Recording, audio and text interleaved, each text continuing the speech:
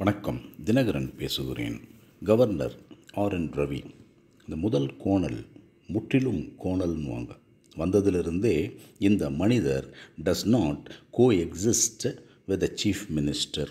இதை நான் இப்போ MKS அவர்கள் என்று சொன்னால் இவர்கள் திராவிட முன்னேற்றக் கழகம், குடும்பக் கட்சி, அந்த கட்சிக்கு ஆதரிக்கிறேன் என்று சொல்வார்கள். அதுவல்ல, இது நோக்கம் ஜனநாயகம். ஜனநாயகத்திற்கு 4 தூண்கள் என்று சொல்வார்கள். லெஜிஸ்லேட்டிவ், அதாவது பாராளுமன்றம்; எக்ஸிக்யூட்டிவ், அதாவது prime minister and chief ministers of that particular state and union territories; judiciary, நீதித்துறை; மற்றும் பிரஸ் ஆர் ஃபோர்த் எஸ்டேட். இதுதானே 4 தூண்கள். எங்கே இருந்து வந்தது இன்னொரு தூண்? கவர்னர் என்ற தூண். அந்த தூணே இல்லை ஜனநாயகத்தில். அந்த தூண் இல்லாமல் போகலாம். ஏதோ ஒரு சப்போர்ட்டிவ் ஆக்டிவிட்டி ஆஃப் த ஜுடிஷியரியை வச்சுக்கோங்க, லெஜிஸ்லேட்டிவ் வச்சுக்கோங்க, வேறு ஏதாவது கூட வச்சுக்கோங்க, எக்ஸிக்யூட்டிவ் கூட வச்சுக்கோங்க.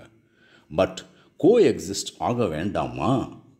ஒரு கம்பெனியில் மார்க்கெட்டிங் மேனேஜரும் ஒன்றுபடவில்லை என்றால் இப்படியா தெருக்கூத்து மாதிரி பண்ணுவாங்க? இது அட்மினிஸ்ட்ரேட்டிவ் நார்ம்ஸுக்கு இதெல்லாம் தெரியாதா? பியூரோக்ரசி என்று சொல்லுகின்றார்கள். ஒரு governor under the control of home ministry எவ்வளவு முன் ஜாக்கிரதையாக ஒவ்வொரு ஸ்டெப்பையும் எடுத்து வைக்க வேண்டும். அந்த உணர்வுகள் வேண்டாமா? இதெல்லாம் ஒரு சாதாரண ஒரு மனுஷன், ஆர்டினரி மனுஷன்.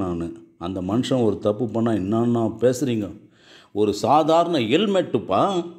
அந்த ஹெல்மெட் இல்லாமல் இங்கேருந்து எதிர்க்க இருக்க ஐயப்பன் கோயிலுக்கு போனால் பிடிச்சி பீனலைஸ் பண்ணுறீங்க. ஒரு ஒன்றுத்துக்கும் உதவாத 20 கிலோமீட்ரு மோட்டர் சைக்கிளில் போனாவே பீனலைஸ் பண்ணுறீங்க.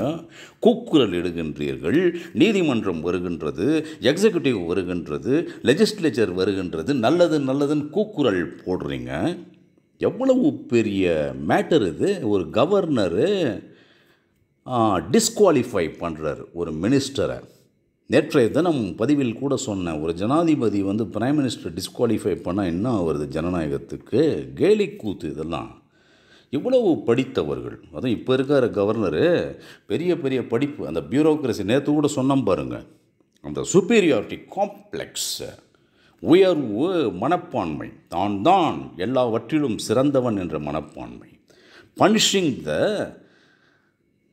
எக்ஸிக்யூட்டிவ், அதுதான் நான் சொல்லுவேன். பனிஷிங், ஆல்வேஸ் அந்த பனிஷிங் ஆட்டிடியூடு தான் இந்த 2 ஆண்டுகளாக இந்த ரவி அவர்களிடம் கவர்னர் நான் பார்க்கின்றேன். இதில் கட்சி சாயம் பூச வேண்டாம் நண்பர்களே. உற்று நோக்குங்கள். ஜனநாயகத்தினுடைய குரல் வளை ஆனானப்பட்ட இந்திரா காந்தி கூட இருந்தாங்க. அதை டிசால்வ் பண்ணியிருக்காங்க, ப்ரொடெஸ்ட் பண்ணியிருக்காங்க, ரீடைன் பண்ணியிருக்காங்க. இப்படிப்பட்ட ஒரு அணுகுமுறை கிடையாது. இப்படிப்பட்ட ஒரு நெறிமுறைகள் எல்லாம் பாராட்டப்படவில்லை, போற்றப்படவில்லை நண்பர்களே. அப்போஸ் பண்ணாவே, கவர்மெண்ட்டை அப்போஸ் பண்ணாவே I will be penalised. What is the use of being a citizen of India? I can oppose Prime Minister of India. I can oppose Chief Minister of Tamil Nadu or any other state. அதற்காக அப்போஸ் பண்ணாவே விரோதியா? என்ன நடக்குது இந்த நாட்டில்? இதை முளையிலேயே கிள்ளி எறிய வேண்டும் என்பதுதான் என்னுடைய தனி மனித அவா. ஒரு இண்டிவிஜுவலுடைய டிசையர், இண்டிவிஜுவலுடைய இன்ட்ரெஸ்ட். இதை புரிந்து கொள்ள வேண்டும், தெரிந்து கொள்ள வேண்டும், அறிந்து கொள்ள வேண்டும் நண்பர்களே. கட் ஆன் த பட் என்று ஆங்கிலத்தில் சொல்வார்கள். முளையிலேயே கிள்ளி எறிய வேண்டும். ஆல்வேஸ் பனிஷிங் தானே ஒழிய ஒரு ஆஸ் எ கவர்னர் தனியாக முதல்வரை அழைத்து பேசலாம். இதெல்லாம் எனக்கு பிடிக்கவில்லை என்று சொல்லலாம். எதுக்கெடுத்தாலும் ப்ரெஸ்ஸை கூப்பிடு, பப்ளிஷ் பண்ணு, திட்டு, இதெல்லாம் என்னங்க இது?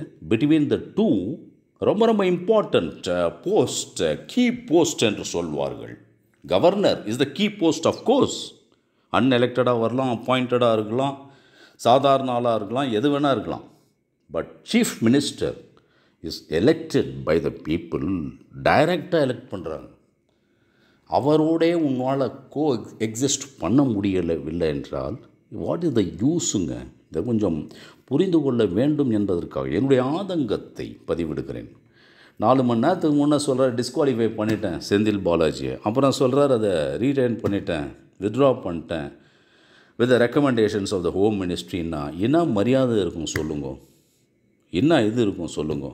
இதெல்லாம் சொன்னோம்னா இது ஏதோ வளர்றார் இவர் என்ன பெரிய கல்விமானான்னு கேட்பாங்க. இதுக்கெல்லாம் கல்விமான் தேவையில்லைப்பா, சாதாரண அறிவு இருந்தாவே போகிறேன். தான் சின்ன வயசில் எங்களுக்கு சொல்லி கொடுத்தது தானே இது. அதையே நீங்கள் சரியாக பண்ண மாட்டீங்க. அப்புறம் என்ன சொல்கிறது? ஓரளவுக்கு அப்போசிஷன் கேட்டதுன்னா கூட அது 5வது தூணாக ஏற்றுக்கொள்ளப்படும் நண்பர்களே. இப்போ அப்ராடில் தான் யூரோப்பியன் கண்ட்ரீஸ் ஒரு அமெரிக்கன் கண்ட்ரீஸ் எடுத்துக்கொண்டால் இந்த 4 தூண்கள் தவிர அப்போசிஷன் பார்ட்டிஸ் சொன்னால் அதை கருத்தில் ஏற்றுக்கொள்ளுகின்றார்கள், நடைமுறைப்படுத்துகின்றார்கள், மதிக்கின்றார்கள், மாண்பு செய்கின்றார்கள். திரும்ப திரும்ப சொல்கிறேன், differences of opinion should never lead to hostility என்று தானே உத்தமர் காந்தியடிகள் சொன்னார். பலவிதமான கருத்து மோதல்கள், முரண்பாடுகள் இருந்த போதிலும் கூட பகைமை உணர்ச்சி வரக்கூடாது என்பதுதான் மகாத்மா காந்தியினுடைய எண்ணம். ஆனால் இன்று அதுவல்ல நண்பர்களே. பகைமை உணர்ச்சி தான் இவன் கெட்டொழிய வேண்டும், இவன் செத்தொழிய வேண்டும் என்பதுதான் உணர்ச்சி என்று சொல்லி இதையெல்லாம் மாற்ற வேண்டுமென்றால் இப்போ நான் சொல்லணுன்னா திராவிட முன்னேற்றக் கழகம் விழித்து கொண்டது. ஒரு 15 மினிட்ஸ்லேயே சிஎம் ப்ரொட்டஸ்ட் பண்ணார். அந்த ப்ரொட்டஸ்ட்டை நான் அவர்கிட்ட எதிர்பார்க்குறேன். சிஎம் MKS அவர்களை மனதார நெஞ்சார பாராட்டுகின்றேன். நன்றியுடனும் அன்புடனும் வே. தினகரன்.